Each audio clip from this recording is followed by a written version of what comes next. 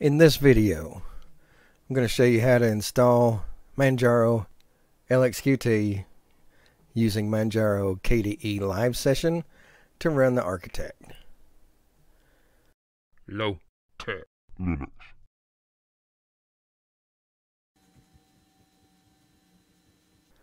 It will pretty much walk you through.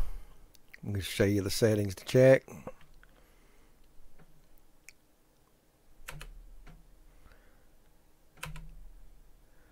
First, prepare installation. Set virtual console. Keep US.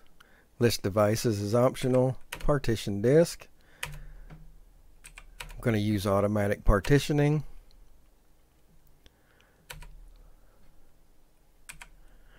Everything here is optional. Go to mount partitions. This is for your UEFI boot partition. Go for the big one. I'm going to set extension 4, ext4, hit spacebar. Data will be lost. There's no data, but I'm going to be doing this on my laptop, my compact, and I'll be doing it exactly this way. Hit yes.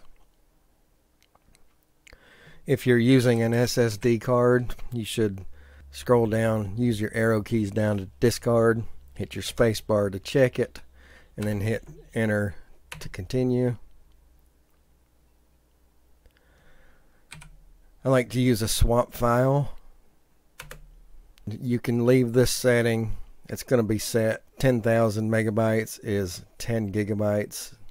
I don't think it needs to be that big. Just to keep things simple, I'm going to say 4 gigabytes. I'm going to enter on done. I'm going to go to configure mirror list. Scroll down to rank mirrors by speed. I'm going to hit spacebar. I want to be on testing. Hit spacebar. Hit enter. Hit enter.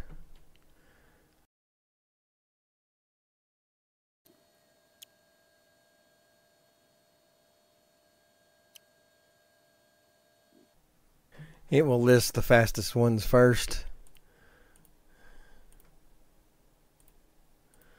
It's by the United States. I'll select those.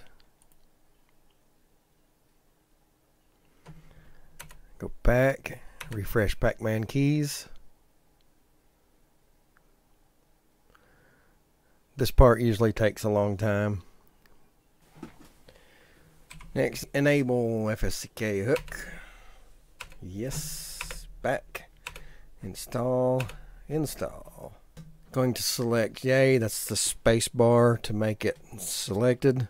And that just makes it easier to install from the Arch repos.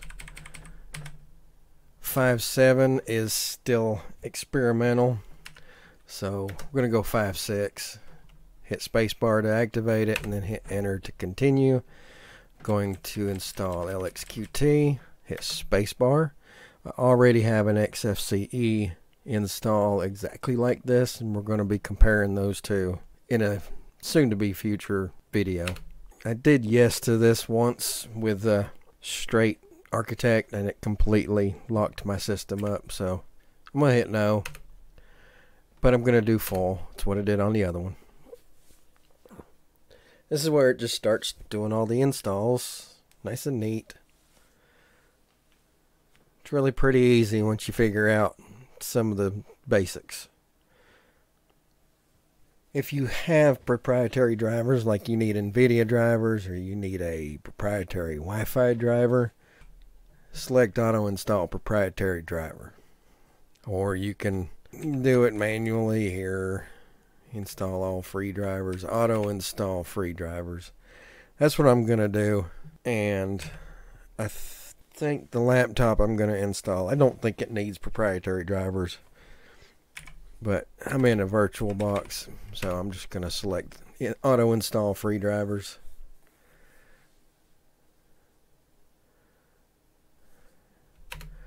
And it gets done pretty quick. Now that you've done that, you do need a bootloader.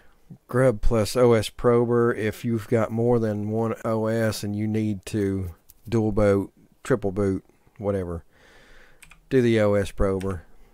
I'm on VirtualBox here, I don't need the OS prober.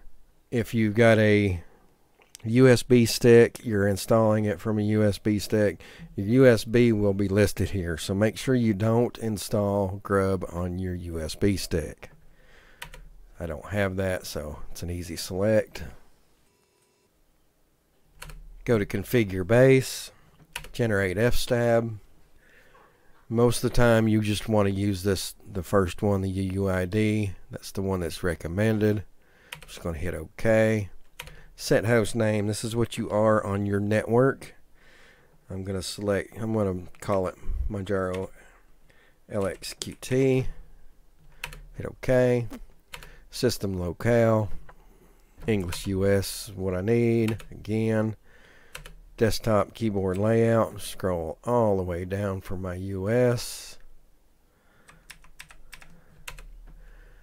Time zone and clock. I'm going to select America. And then I'm going to select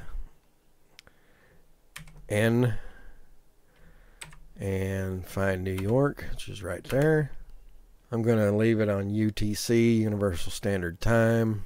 It's recommended unless you're dual booting Windows. I'm going to leave it at UTC. Set root password. Type in whatever you like. I'm not typing in 12345. I'm not typing in 12345 again. Add new user. Buzz Manjaro. I am Buzzman and I'm on Manjaro. It's a pretty neat little mix, right? Yeah. This is personal preference. You can scroll down and select whichever one you want with spacebar. I'm going to leave it on Bash. I am not typing 12345. Back, system tweaks. Again, this is mostly personal preference.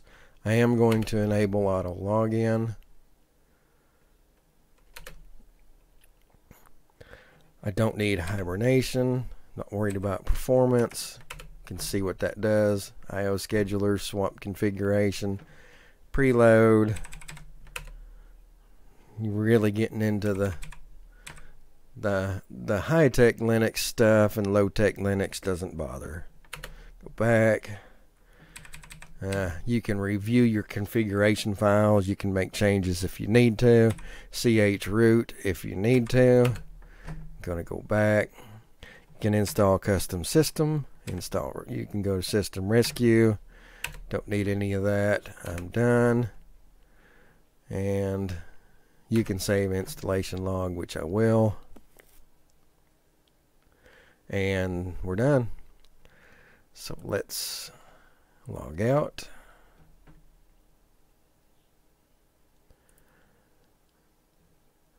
I selected shutdown so that I can go into my settings and turn off boot from Manjaro ISO. Remove that. Now we can boot. Yeah. It's actually the first time I've ever seen this. That's pretty nice. Yeah, I'll worry about that later. Don't start at startup.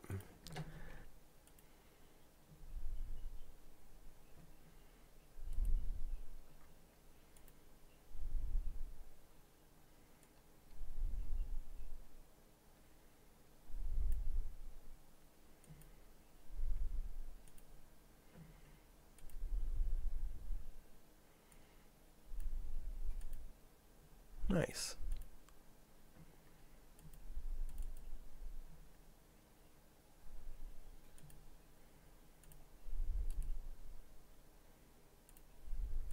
Nice.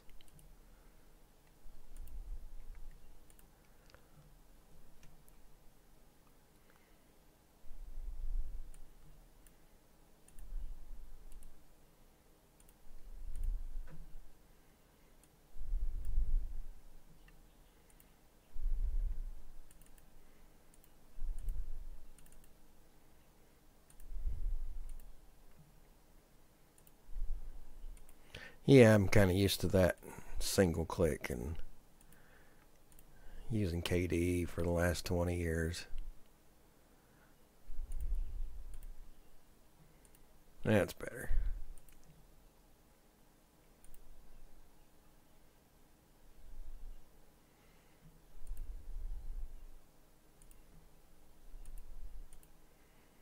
Alright, that's it. That is how you install Manjaro Lxqt with Architect.